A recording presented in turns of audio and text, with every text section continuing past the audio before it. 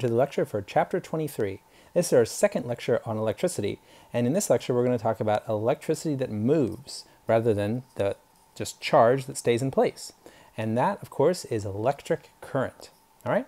So we'll talk about the flow of charge, how to quantify it. It's the amp. What is the electric current? We'll talk about how we make current flow, which is a voltage source. Essentially, it's like a current elevator, and then current flows downhill, so to speak. We'll talk about electrical resistance, which is a choke point in the flow of current. Ohm's law, which relates the voltage source, that elevator, to the choke points and the overall flow. All right, we'll use lots of good water analogies to kind of think about it, because our voltage source out is kind of like a pump. We'll talk about direct and alternating currents. That's AC and DC. What's the difference? How do we, what do we need to know about that? We'll then actually talk about something that is a little bit different than current, which is the actual speed of electrons as they bounce around inside a wire, for example. We'll talk about how you can take electrical current and a voltage and create power. And then we'll talk about some specific applications of currents, CFLs, LEDs, and then finish off on electrical circuits, some types of simple electrical circuits. Okay? So, the flow of charge. Well, in the ends of an electrical conductor, remember conductor is just a medium through which free electrons can easily move, are at different electrical potentials, then there's a potential difference. And remember, we talked about the potential difference before. It was the volt, and it had units of joules per coulomb. Okay? So energy, which is the joule, per charge, and the coulomb is the unit of charge. All right? So when you have that potential difference, charge flows from one end to another. It is analogous to water flowing from high pressure to low pressure. Because here, the higher pressure section is going to continue to flow until both sides of our U-shaped tube here are going to be at equal levels. Okay? So if you want to have a sustained flow, you wouldn't just have a, one and done unequal levels of a U-shaped tube and then have it reach equilibrium. Instead, you need a pump, because that way you can keep the high pressure zone and thus keep the water flowing the whole time, right? Like a fountain. So to attain a sustained flow of charge in a conductor, some arrangement must be provided to maintain a difference in the potential, all right, while the charge flows from one end to another. A continuous flow is possible if the difference in the water levels, hence the difference in the water pressures, is maintained with the use of a pump. So we need an electric pump. All right, well, electric current. Well, we're going to talk about in metal wires, conducting electrons are the charge carriers that are free to move. The protons are bound within the nuclei. In fluids, positive ions and electrons constitute electrical charge flow. All right, so you can have you could definitely have positive charge carriers in the case of a fluid, like maybe like a microfluidic device that's used for some sort of mimicry of a circuit. So, which of these statements is true? Electrical current is the flow of electrical charge. Electrical current is stored in batteries. Or they're both true? Well, only the first one, because you can't store current. Current is the movement of charge. There's no storing movement, just like you can't store velocity. Okay? So, the rate of electric flow. It is measured in what's called the ampere. The ampere is the coulomb per second. Okay? So it is the coulomb per second. That is the amp. So far our new units, or units of electricity, have been the coulomb, which is the unit of charge, now the amp, the ampere, also called the amp, and then of course we also know that the volt, which is really our third unit of charge we've seen so far, is the energy in joules divided by the charge in coulombs. All right, it's great that charge and coulomb start with the same letter, isn't it? So the speed of electrons, which is called the drift speed through a wire, is slow because of the continuous bumping of the electrons in the wire. So the actual ampere rate and the speed of electrons are totally different quantities. Okay, they're not the same thing. The charge flows through a circuit. The voltage is established across a circuit. So those are key words that come up. Okay, so current flows through it. Charge is across it. All right. So, excuse me. Charge flows through the circuit. Voltage is across it. Okay, so there's a voltage difference because it's a potential energy difference. Potential energy divided by charge. All right, that's across the whole circuit. But the actual flow within it and through it is the charge. Okay. So what's the difference between what is alternating current? We'll get to the difference in a minute. So alternating current is when electrons oscillate to and fro around fixed positions. So they're actually acting kind of like a mass attached to a spring, like sloshing back and forth. The movement is produced by a generator or an alternator that switches the sign of the charge periodically. So it's either pulling or pushing the electrons, hence the sloshing back and forth. Commercial AC circuits are used in most residential circuits throughout the world and can be stepped up to higher voltages for transmission over greater distances with small heat losses, or stepped down where energy is consumed. Okay, so one of the big advantages of AC, alternating current, is its ability to be stepped up or stepped down using a transformer. That is an inductive process. We'll talk about electromagnetic induction in a later chapter.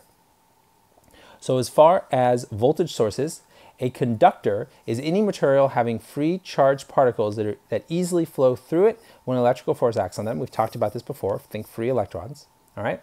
The electrical potential difference is the difference in potential between 2 points. This is again a review from the last chapter. Charges in the conductor flow from higher potential to lower potential. The flow of charge persists until both ends of the conductor reach the same potential. And if you prevent them from reaching the same potential with a pump, then they'll continue to flow. All right. So we just need that pumping device. Okay.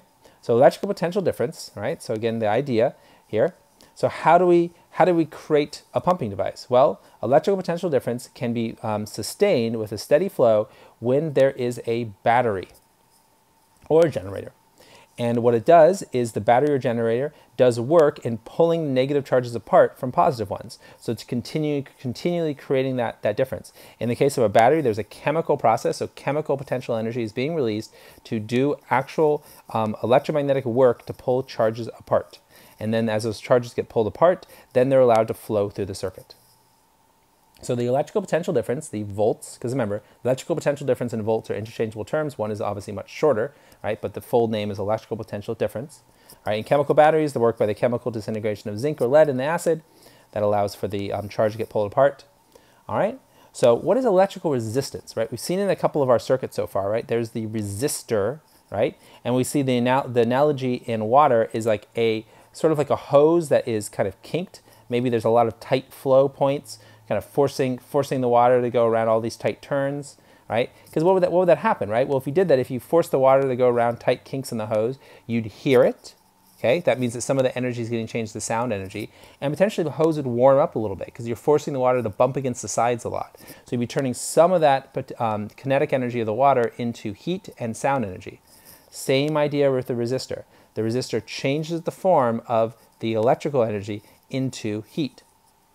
All right, so current in a circuit depends on the voltage and the electrical resistance in ohms. All circuits have resistance because all wires have resistance unless I guess they're perfect superconductors. The resistor is a circuit element that regulates the current inside an electrical device, because sometimes you want there to be some lost energy because that allows for particular types of circuits to be built. This is what resistors look like in terms of actual building circuits at home. The symbol for them is this. It kind of looks like a lightning bolt with 2 ends sticking out. All right. So the factors affecting electrical resistance, well, it's inversely proportional to the cross-sectional area. So if you're considering the inherent resistance of a wire, thin wires have more resistance than thick wires. So the thinner the wire, the more resistance, because there's more opportunity then for the electrons to bump into the sides. You can think of it as a surface to volume ratio, because you get smaller and smaller, you have a greater ratio of surface area to volume. Thus there's more and more opportunities for, again, those electrons to bump with the surface and lose their energy to the outside world. All right. Also, electrical resistance is directly proportional to length. So the more length, the more resistance. The longer the wire, the more resistance. Again, more opportunities for the electrons to lose their energy. All right. Also, the material.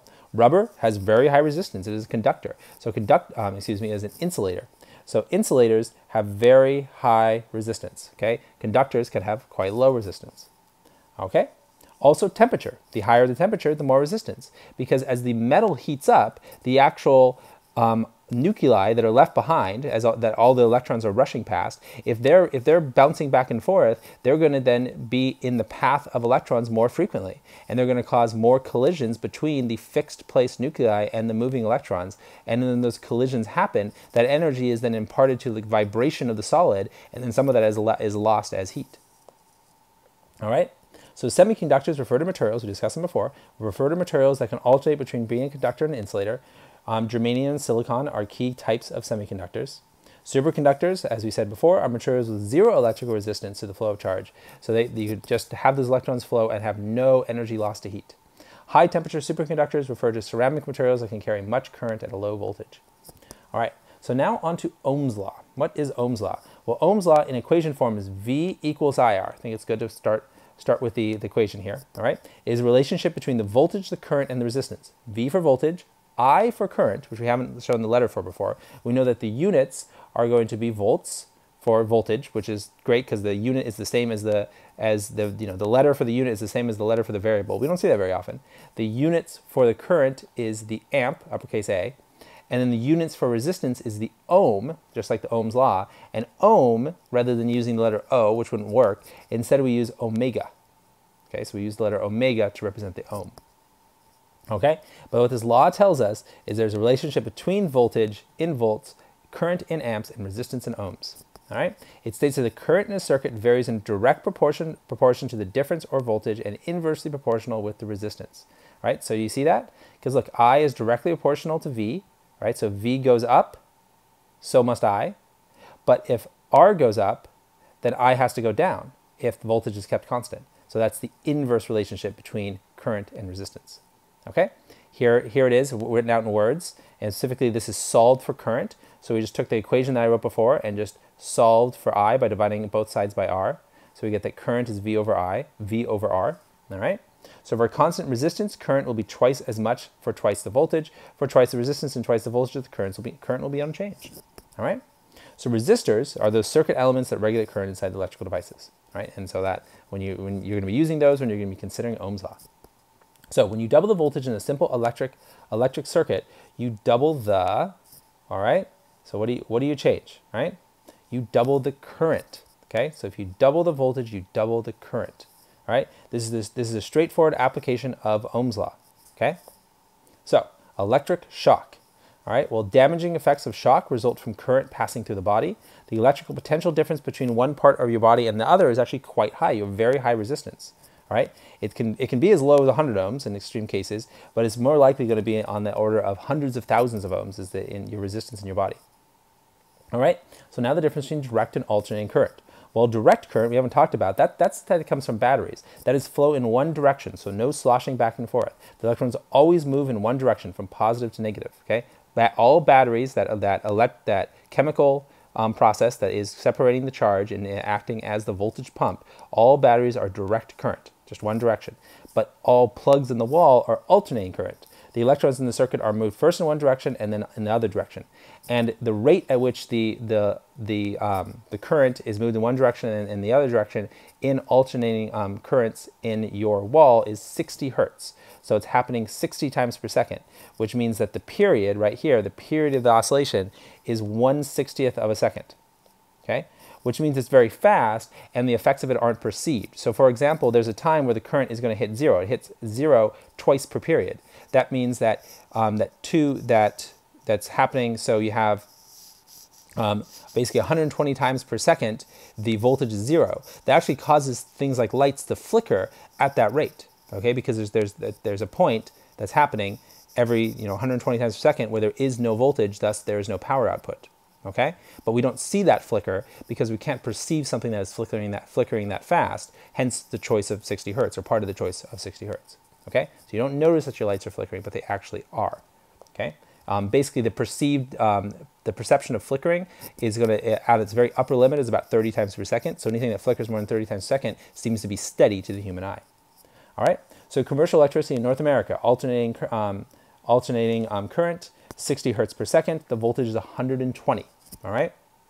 Power transmission is more efficient at higher voltages. Europe uses 220, but U.S. continues to use 120 because the equipment is already installed. All right. If you want to convert from AC to DC, that's where you need basically a rectifier to change your current from one type to another.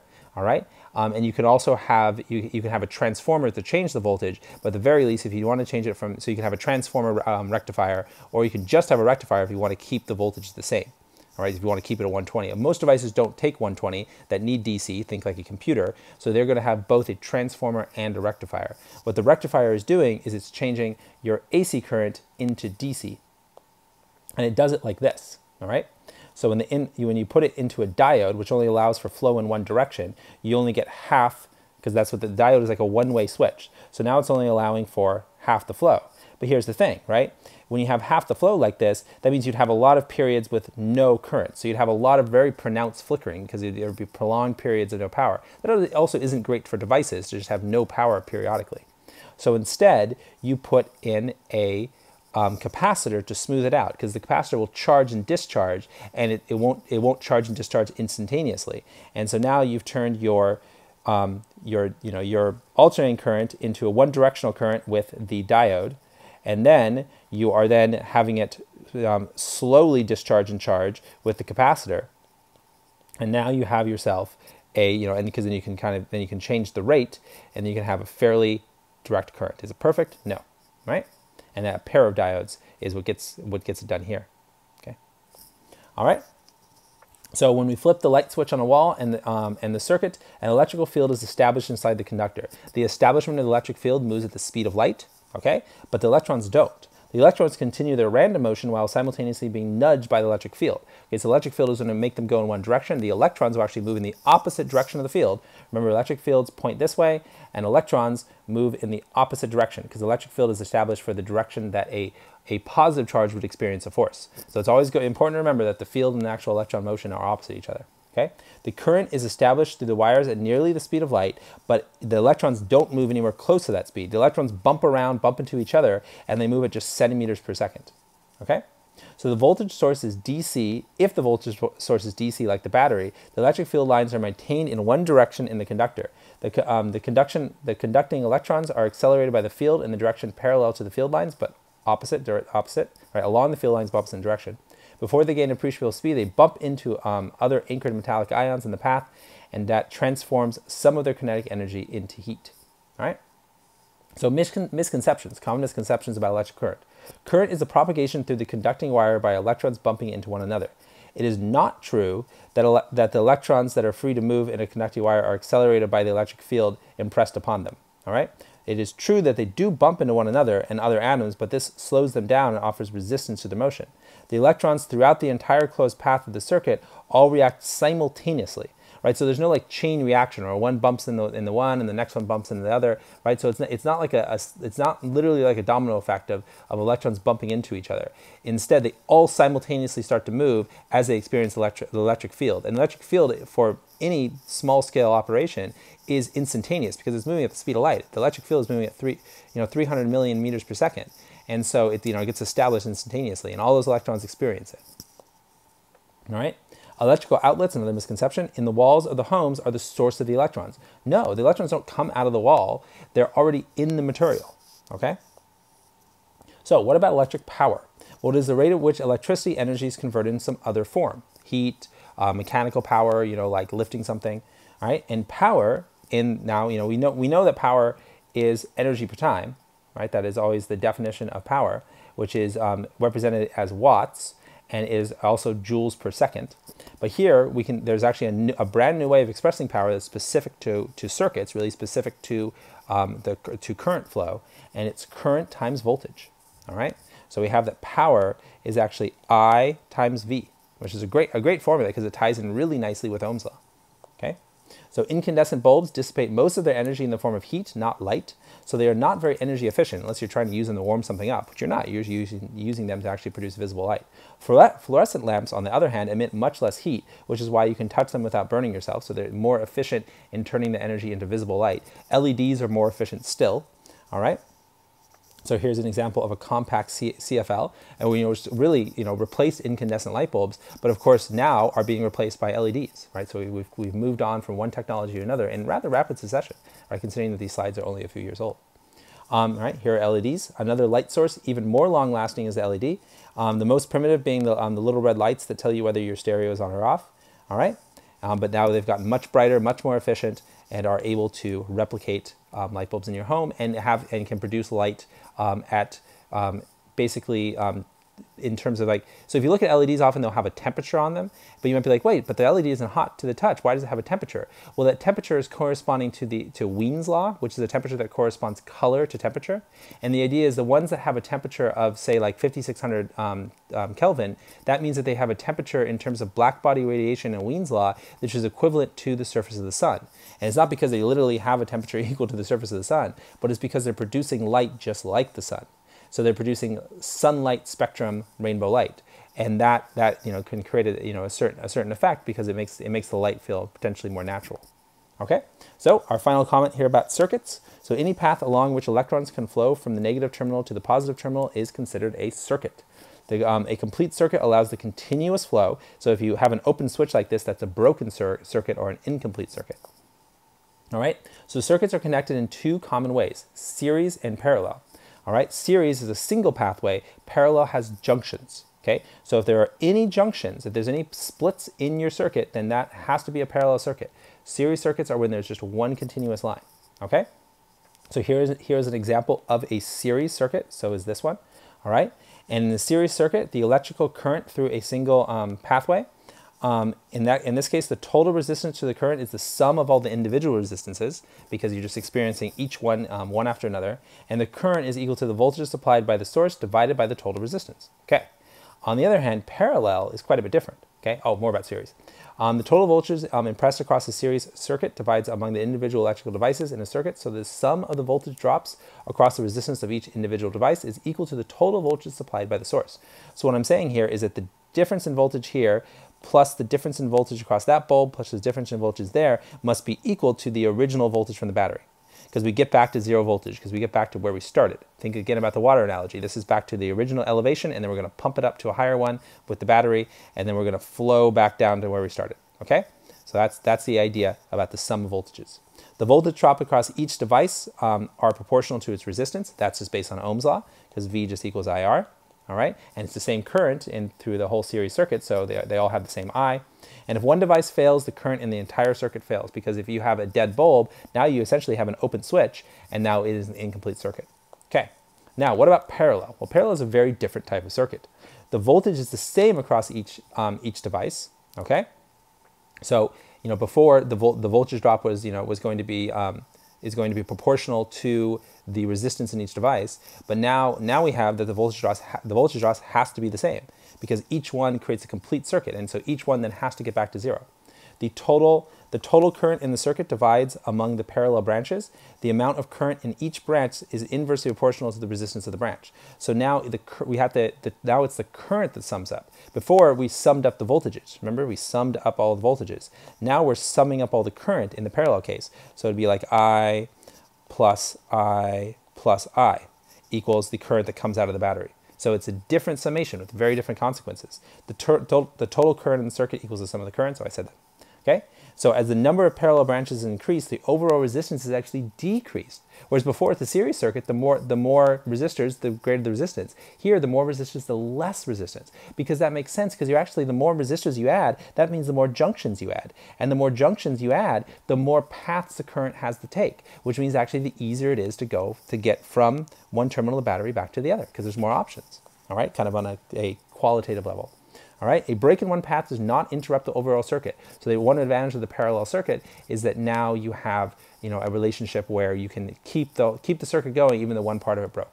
All right, so when two identical lamps in a circuit are connected in parallel, the total resistance is what? If you're paying attention, you know the answer. It's reduced. It's less. All right. All right. So consider a lamp powered by a battery. The charge flows. It's the best answer here. Out of the battery into the lamp, from the negative terminal to the positive terminal, with a slight time delay after closing the switch, through both the battery and the lamp, right? Where does the charge flow? All right, through both. It's a continuous circuit. The battery is part of the circuit. Batteries have an internal resistance. Sometimes you need to take that into account. Sometimes you can ignore it, all right? So parallel circuits and overloading. Well, homes are wired with parallel circuits, which makes sense because otherwise, if it was a series circuit and one thing broke, then the whole home was shut down. That's not the case. You can blow a single breaker, right? So homes are wired in parallel. As more and more devices are connected to a circuit, more and more current moves through the wires. There's an amount of current each device can carry before it overheats. When the current is excessive, the overheating can result in a fire. All right, and that's more likely a circuit will blow before because it detects that high current. And that is kind of the downside of parallel circuits. Is the more and more things you attach to them, the current goes up and up and up, and it becomes unsustainable because you have too much current. Then there's too much potential for things to heat up too quickly. All right. Also, the addition of excess devices in a parallel circuit increases the amount of current, as I said, producing an overload and overheating the system. All right. So that's why we have safety fuses, right? Are wires that melt when the given current is exceeded, and they're connected in series along the supply line to prevent overloading in circuits. Okay. All right. So there we have our introduction to circuits. So big ideas here, Ohm's law, and probably the difference between series and parallel circuits, I think, are the big takeaways. Also that power relationship, the fact that in a circuit, power is equal to voltage times current. All right, so those are the things you'd be focusing on, taking away. But hopefully all the content fits nicely together. Thank you so much for watching this video.